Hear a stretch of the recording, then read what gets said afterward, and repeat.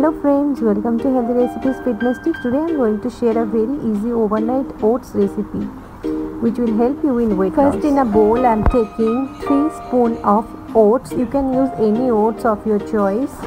Here I am using Saffola healthy oats.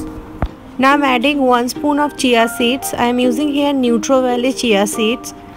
Now I am adding some mixture of dry fruits. You can add any dry fruits of your choice. Dry fruits are always very good for our health. Now I am using oats milk. It is a vegan recipe, so here I am only using oats milk, no cow milk I am using. Oats milk making is very easy. You simply just make the powder of the oats and add water and strain the milk. Now I am adding organic honey with it. Here I am not using any sugar.